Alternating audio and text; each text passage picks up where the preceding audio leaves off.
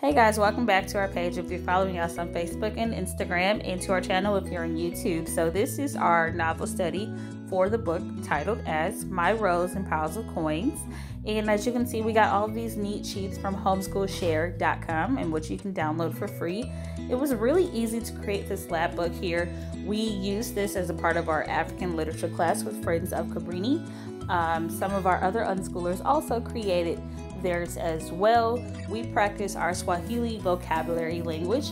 We also worked on our problem solving skills, our counting skills, working with money, and we of course went over some reading comprehension components focusing on sequence, main idea and details, the story map, and story elements. So I'm going to drop all the details below for this particular unit. It was absolutely fun, guys.